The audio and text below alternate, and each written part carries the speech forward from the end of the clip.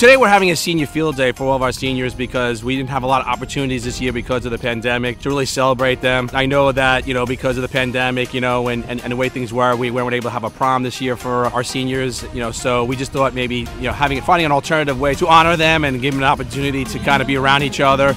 The beginning of our senior year, we were all virtual, and then some people went their own way, graduated early, so it is nice to get them all back together again. I mean, all of us just being together is like once in a lifetime. In college, we're all going to take our different paths. It's nice to have one last get-together before we all leave for college, and it's just one last hurrah, and it's been a lot of fun so far. We were able to get cornhole tournaments, spike ball tournaments, a bunch of gift cards to give to the kids. We got lunches, we have volleyball, we have water balloon tosses, and we're going to have tug of war.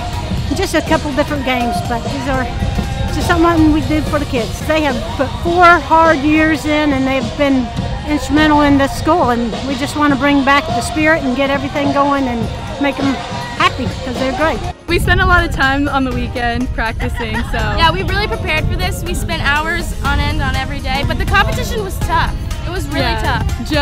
Big Joe, he was hard to beat, but we took him down.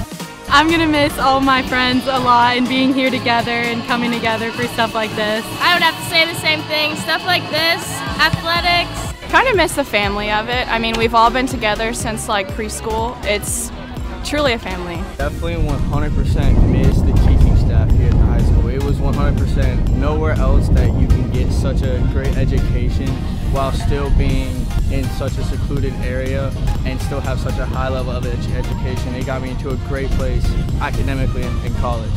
Just all of my friends here, I mean, I have some going to college with me to Clemson, but I've grown up here. I was born and raised, so having all these kids for the past 18 years is just going to be a change. It's been really nice just to have all these people as my friends. My advice to this class is that, you've already overcome a lot. This pandemic has thrown a lot of obstacles in your way, and somehow you made it to graduation. So just using the lessons that you've learned as far as adapting, overcoming these obstacles, using that in your real life too. Don't let any roadblocks get in your way. Continue to and adapt, and if you do these things, I think you'll be successful.